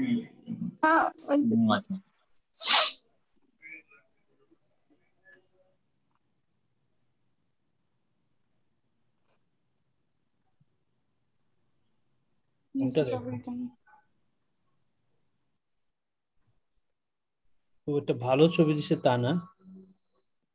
না দিয়েছে তো, এই যে এই ছবিটা দেখেন, এই যে এই রোতে, এই রো লাস্ট, হ্যাঁ এই ছবিটা এখানে সব ফিচারই দিয়ে দিয়েছে। হ্যাঁ, bilateral non-exudative conjunctivitis হয়, লাল, fever for 5 days, cervical lymph node থাকবে, ওই মানে মিউকাস মেমব্রেন কে ধরে প্লাস লিম্ফ নোড কে ধরে, এইজন্য এটা নাম হ্যাঁ মিউকোকিউটিনিয়াস lymph node, লিম্ফাডিনোপ্যাথি, মিউকোসাইটোসিস, mucositis, skin swelling or erythema pumps and soul, coronary artery aneurysm হয়, যেটা আপনি বলছেন এটা খুবই ইম্পর্টেন্ট। এই জন্যই মেনলি সবার আগে ইমিউনোগ্লোবুলিন দেয়, যাতে হচ্ছে করোনারি আর্টারিকে ধরতে না পারে। এবং এইগুলো পেশেন্টকে বলে যে ইকো করে দেখার জন্য যে কি অবস্থা হার্টের। ওকে,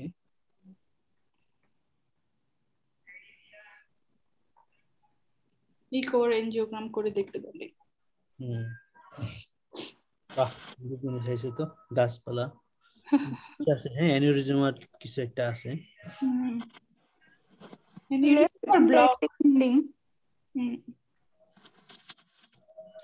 Which of the following is the most appropriate urgent intervention? Bisoprolol, ivabradine, LED stenting, RCA stenting, ramipril.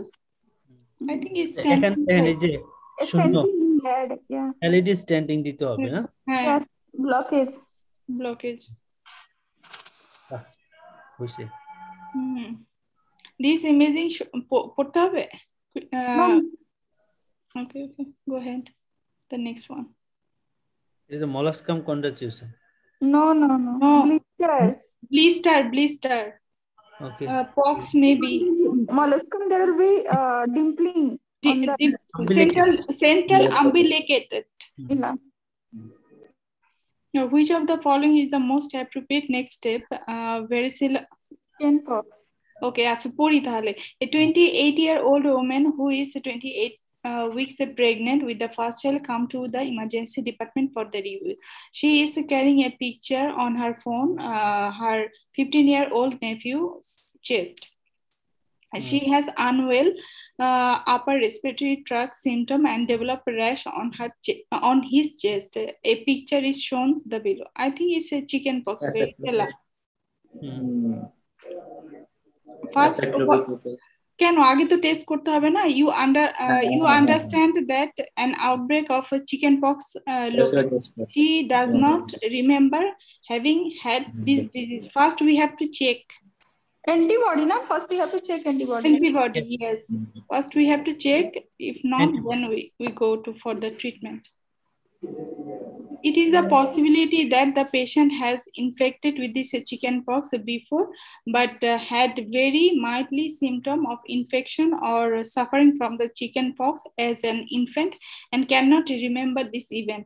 If she has immunoglobulin G antibody to varicella, then there is no require for the intervention and she can be reassured. So first আগে দেখতে হবে, যদি না থাকে তখন treatment দিতে হবে। Look, I'm reading from the past medicine. It is important one. Okay. Yeah.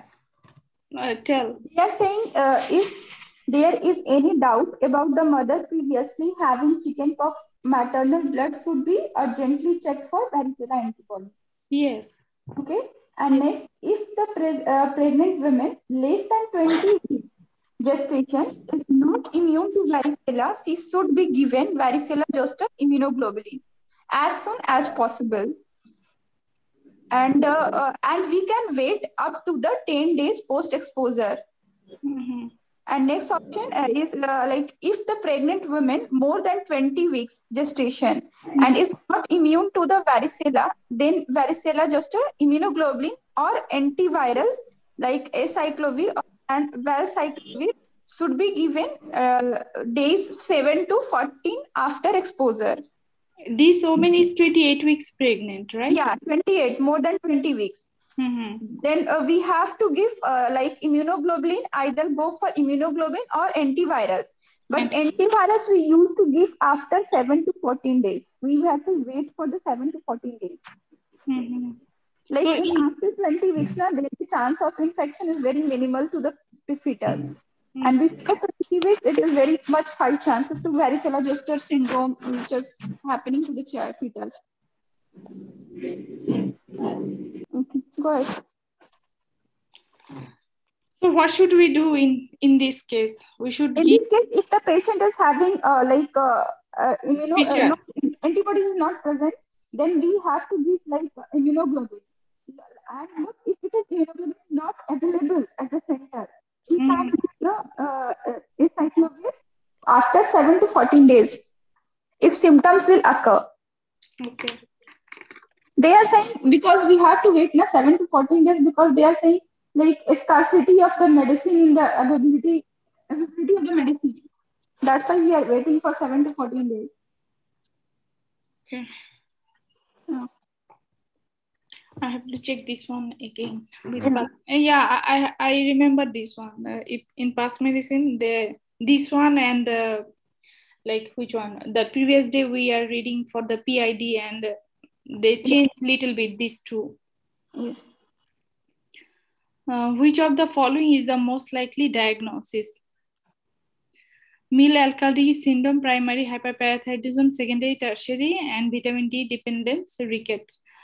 Calcium is high, phosphate is low, creatinine normal, potassium normal, sodium platelet, WBC, and hemoglobin normal. A 74-year-old woman present to the endocrine clinic with a tired lethargy and low mood over past few months. She has hypertension but is otherwise well and no previous psychiatric illness. His blood pressure 140 to 84, pulse normal, body mass index is 24. It's secondary, right? No. Primary calcium raised, phosphate low. Phosphate low, sorry. Yeah. Calcium is increased. It's a primary, sorry, primary. And renal function is normal. This patient doesn't have any significant reduction in glomerular filtration rate as the evidence of creatinine level is here. Does not have significant hypercalcemia or phosphatemia. The most likely diagnosis, therefore, is a primary hyperparathyroidism, which may be related to the parathyroid hyperplasia or the single adenoma. Which one is the most common, single adenoma or hyperplasia? Hyperplasia. Hyperplasia.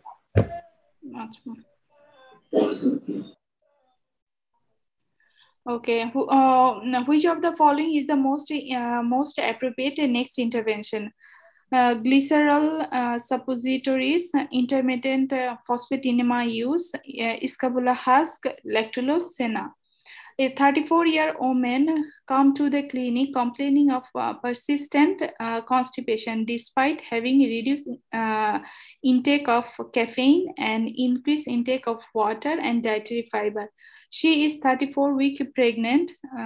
She is still open her bowels once every 2 to 3 days, which is hard palate stool. I think scabula husk we should give, right? Yeah, first line is scabula husk. Then if it will not helping, then lactulose. Lactulose, yeah. And the patient is pregnant. Okay, yeah, scabula husk.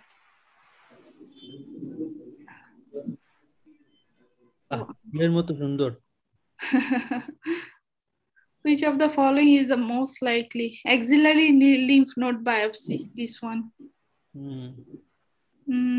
Actinomycosis, histoplasmosis, Mycobacterium avium, intercellular, non-Hodgkin, and toxoplasmosis. A question a 34-year-old man who has injected heroin intermittently over the past 10 years, present to the emergency department complaining of night sweat, weight loss, diarrhea, multiple swelling, lymph node. He admit to use a dirty injection technique on many occasions. Temperature 37, blood pressure 102/75, body mass index 21. U node, cervical, axillary, inguinal, lymph node are enlarged. Hemoglobin low, WBC low. WBC is quite okay, normal. The platelet low. Sodium, potassium, creatinine, AST is high, and ALT is also high. So, avium, I think avium. Maybe. Because HAB patient. I think actinomycosis. Branching pattern, is this a branching pattern? If actinomycosis, there will be the branching pattern of this. And there is some discharge from the nodes also. Like what is this is lymph node biopsy. Yes. So this is not the sinus. but he No, get I'm dirty checking like, there is injection. any history given like sinus discharge or something. Nothing. But He And they said give dirty TB-like AST feature, in night last. sweat, weight loss, diarrhea. AST, ALT raised. actinomycosis also involve liver. Yeah, it involves any part of the body like lung, liver, GI, anything. Okay, that's a But check. mostly it's HIV patient. Yeah. হ্যাঁ সবার আগে It is for টিবিটাকে diarrhea also. It is for diarrhea. in case of TB, the liver enzyme sometimes increase. Actinobacterium intercellularis, and they have liver enlargement. They can present with liver enlargement, lymph node enlargement. Disseminated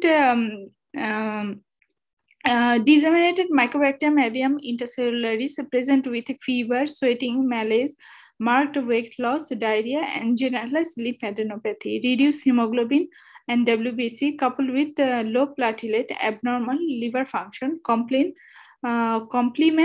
the symptom. The lymph node biopsy here reveals multiple acid fast bacillus, consistent with diagnosis. This patient should be screened for HIV infection. The likely precipitant of this generalized infection are seen here. The treatment both HIV and HIV with a heart for MAI with multiple therapy like clarithromycin, ethambutyl, and rifabutin. Not rifampicin, it is rifabutin. Yes, it is rifabutin, not rifampicin. Enzyme inducer effect, no? Yeah. Okay.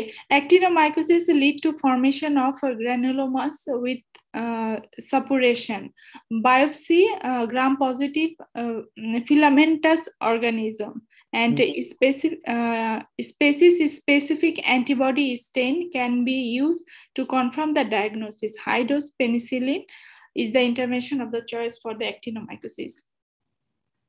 It feels like a filamental or branching like pattern, actinomycosis. Which of the following is the most appropriate next step? CT, high flow oxygen, indomethacin, MRI, brain, sumatriptan. Maybe headache patient. A 39-year-old woman present to the emergency department complaining of worsening headache she has ever had, which began at the back of her head, involving the neck, reach maximum intensity within minute. She tell you that she was arguing with her partner at that time. She has suffering from the migraine in past. On examination, on the emergency department, blood pressure 179, 90, pulse 95, regular. She is obviously neck stiffness, photophobia, and you are unable to examine her fundi. Ibuprofen and paracetamol are taken at the home have failed to make an improvement. I think we should go for the CT, right? MRA. Sorry, MRA. Like subarachnoid hemorrhage. Of polycystic ovarian syndrome, polycystic kidney disease. Why? Polycystic kidney? No need to do. How can we say that it is polycystic? No relation. It might be any. Subarachnoid hemorrhage, they can increase the pressure.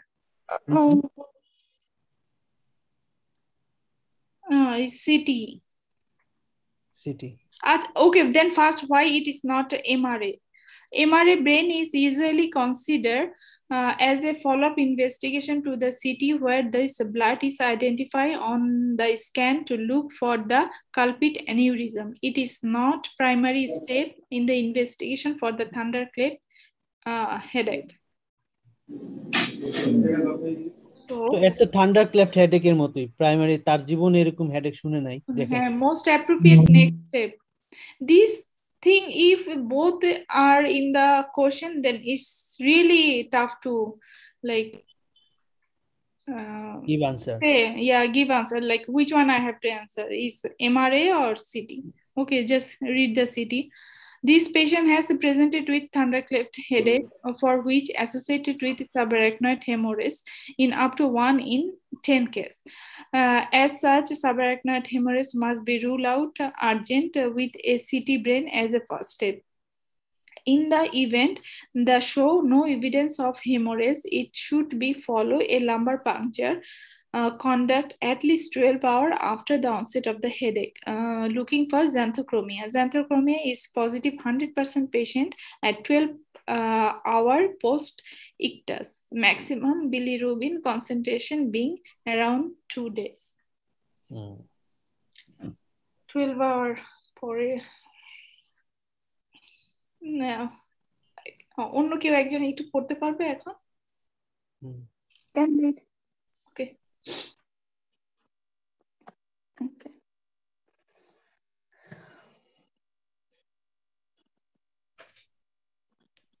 What is the most appropriate next management step? BiPAP, IV aminophylline, IV magnesium, oral roflumilast, IV salbutamol. EFR is 220 and more than 550. And the chest X-ray, no evidence of pneumothorax, patchy changes in the right lower lobe. And creatinine is 89, potassium 3.4, sodium platelet okay. Hemoglobin 13.5. Okay. And the question is, a 27-year-old man who takes the high dose of salmeterol fluticasone combination inhaler for his asthma is admitted to the emergency department with an acute exacerbation. He has been unwell for the past 3 days with a cough productive of thick yellow sputum, increased shortness of breath and fever. There is a coarse wheeze on auscultation of the chest. His blood pressure is 132/84 and pulse of 90 and regular. His blood pressure respiratory rate is 31, oxygen saturation of 92%, and as measured by pulse oximetry. Okay, and PEFR is 220 and okay, down. With back-to-back nebulizers and intravenous hydrocortisone, his PFR is just improved to Magnesium. magnesium. But improving, right? Improving, but not much. Not that much. Yeah. 30%. Sorry, below the 50%. So magnesium. Yeah, other things are not given in this condition only. Like BiPAP is no role, aminophylline no role, oral roflumilast for COPD. Regular others option are more likely with the COPD. Yeah.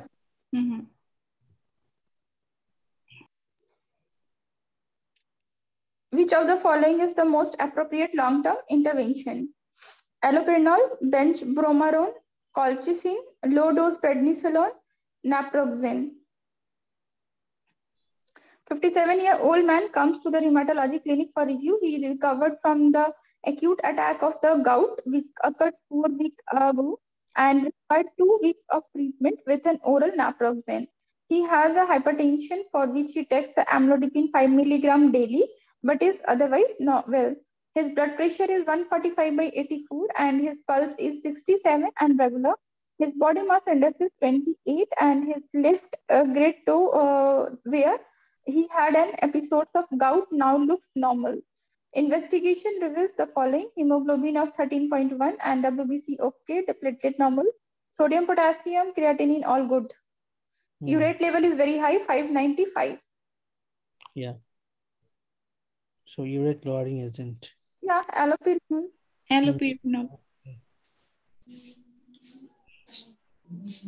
What is benchbromarone? 1 minute. Benchbromarone is a uric acid transporter, URAT1, which increase the excretion of uric acid. It is the intervention of choice for the patient who failed to achieve the uric acid target level on a xanthine oxidase inhibitor such as the allopurinol alone. URAT1 inhibitors may increase the risk of renal stone, and the patient with gout who are prescribed them should be warned about this. Yeah.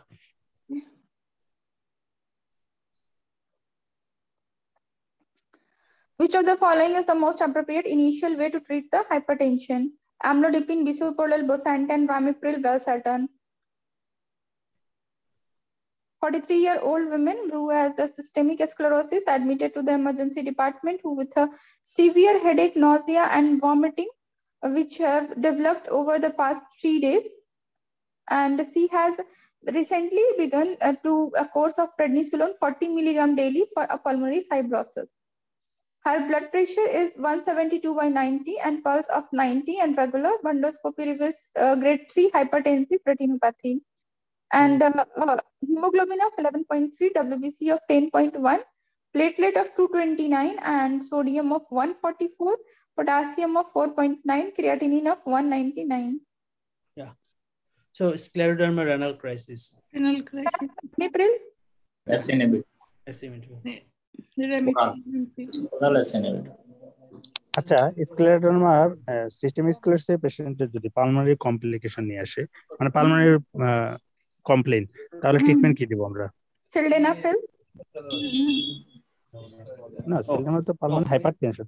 Primary hypertension ILD feature নিয়ে আসবে most likely. Prednisolone? No, it cannot give steroid. It will worse the steroid renal crisis. Yes. That's why I asked. We will give this cyclophosphamide, this thing. Yes. Steroid sparing, azathioprine, but never give steroid here. It will worsen the crisis, renal crisis. কি দিব pulmonary hypertension এ? Hypertension না, একটা systemic sclerosis পেশেন্টে তো chest ই থাকে, complain থাকে। হ্যাঁ, ILD like feature, হ্যাঁ, মানে ফাইব্রোসিস লাইক ফিচার। তো যে কোনো ILD তো আমরা প্রথমত স্টেরয়েড দিই, কিন্তু এই ক্ষেত্রে দেওয়া যাবে না। এখানে স্টেরয়েড স্পেয়ারিং যেগুলো সাইক্লোফসফেনাইড, আজাথিওপ্রিন, এগুলো দেব। স্টেরয়েড দিলে পেশেন্টের স্ক্লেরোডার্মা রেনাল ক্রাইসিসটা আরো প্রিসিপিটেট করবে। আচ্ছা। তো এই জন্য স্টেরয়েড দেওয়া যাবে না এই পেশেন্টকে। Okay.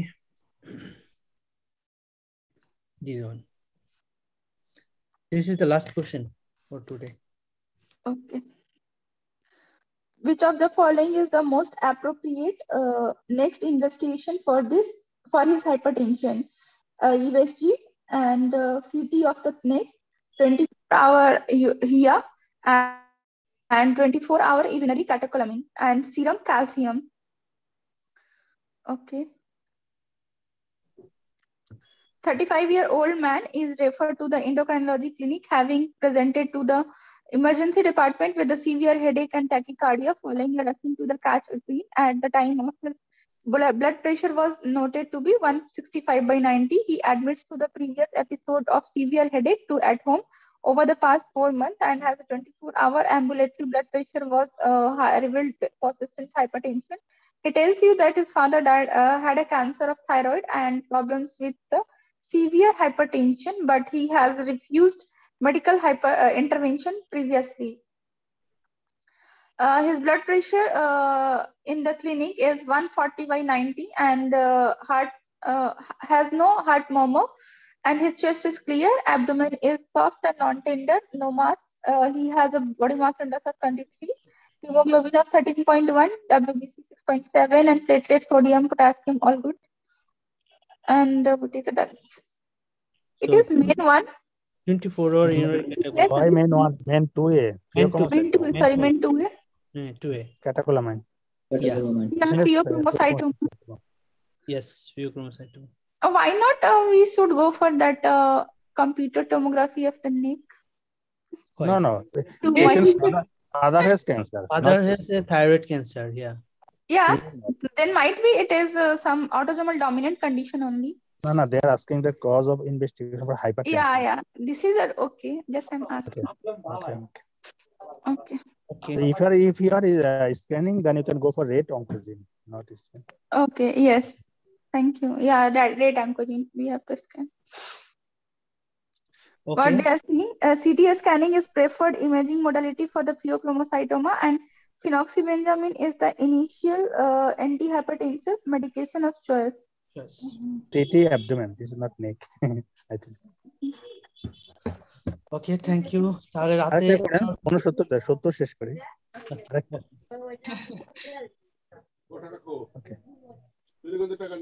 Okay. Which of the following is the most appropriate intervention?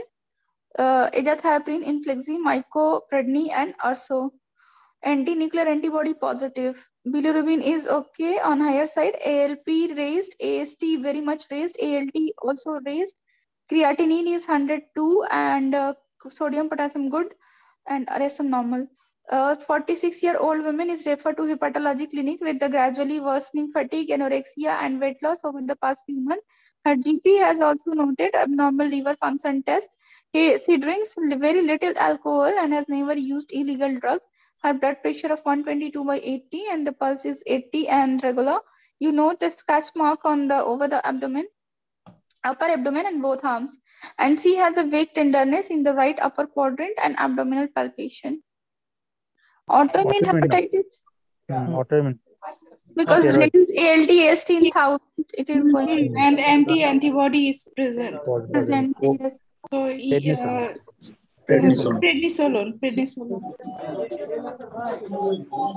This patient is symptoms of autoimmune hepatitis and is clinical scenario of elevated transaminases accompanied by the smaller raise in alkaline phosphatase, and positive anti-nuclear antibody fits well with the diagnosis of autoimmune hepatitis in patients with a very marked elevation in the transaminases, as here higher dose of prednisolone, that is 60 milligram per day, are recommended. As symptoms improve, erythropoietin is usually added as a steroid sparing agent. Okay. Thank you. First is a steroid. Right. 60 milligram per day. Yeah, high dose. Okay, thank you. তাহলে হচ্ছে আমরা 11টার দিকে ওই pictorial গুলো দেখবো আবার। আচ্ছা। Okay. ওকে, আল্লাহ হাফেজ, আসসালামু আলাইকুম। ওয়ালাইকুম আসসালাম।